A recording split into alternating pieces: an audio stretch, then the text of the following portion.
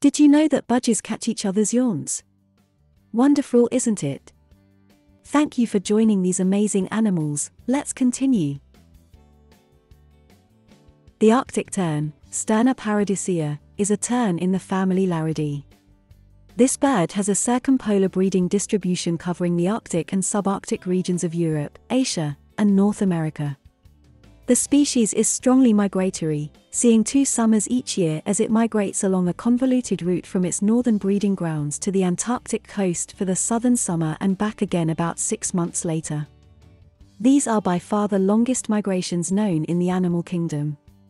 The Arctic tern nests once every 1 to 3 years. Arctic terns are medium-sized birds.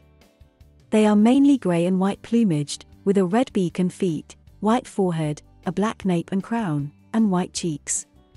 The scapulae are fringed brown, some tipped white. The upper wing is grey with a white leading edge, and the collar is completely white, as is the rump. The deeply forked tail is whitish, with grey outer webs. Arctic terns are long-lived birds, with many reaching 15 to 30 years of age. They eat mainly fish and small marine invertebrates. The species is abundant, with an estimated 2 million individuals.